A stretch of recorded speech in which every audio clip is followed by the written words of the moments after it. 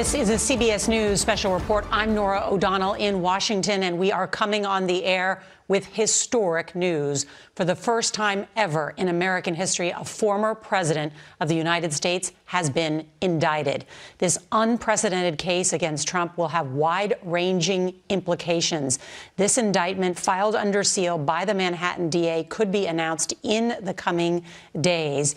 It would also mean that Donald Trump would be asked to surrender and face arraignment on charges yet to be announced. It is all related to the hush money payment made to former porn star Stormy Daniels. Let's bring in our chief election campaign correspondent, Robert Costa, who broke this news for us here at CBS and has been talking to his sources. What have you learned? Good to be with you, Nora. This is a historic moment to have a former president indicted. This has been confirmed to CBS News by Trump's own attorney, Susan Nicholas. She has told CBS News the former president has been indicted. This is about hush money payments made in 2016 by his former fixer, Michael Cohen, to Stormy Daniels, the porn star.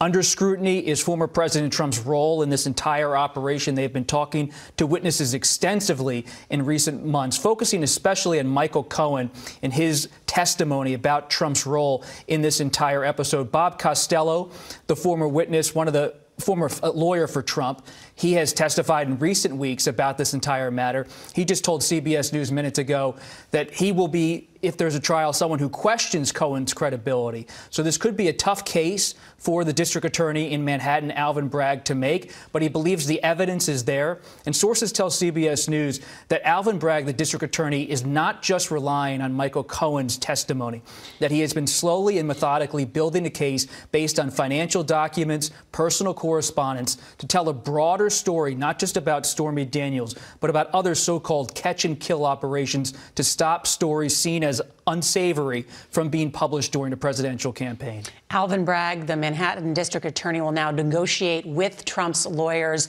to negotiate this surrender.